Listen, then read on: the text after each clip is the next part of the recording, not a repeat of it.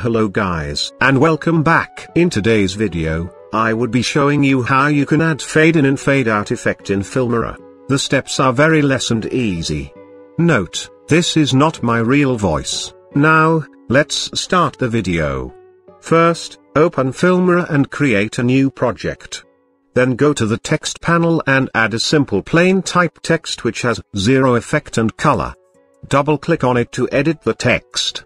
Type whatever you wish and set its size according to need. Here, I'm writing, headphones required. I'm using a era expanded font. If you aren't having, don't worry, just go to your browser and search this which is coming in front of your screen, or click the link in the description to download the font.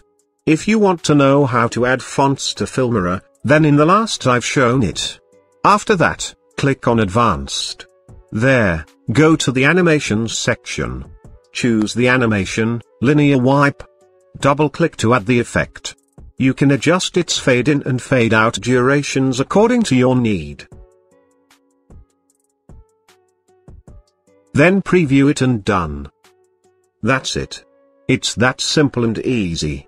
Hope you all liked the video. Do give your feedbacks in the comment section below. You can watch my other videos too. Now, I would show you how you can add any font into Filmora. First, download whichever font you need. Here, I'm using font name era expanded. Extract it. You can see a file name era expanded demo.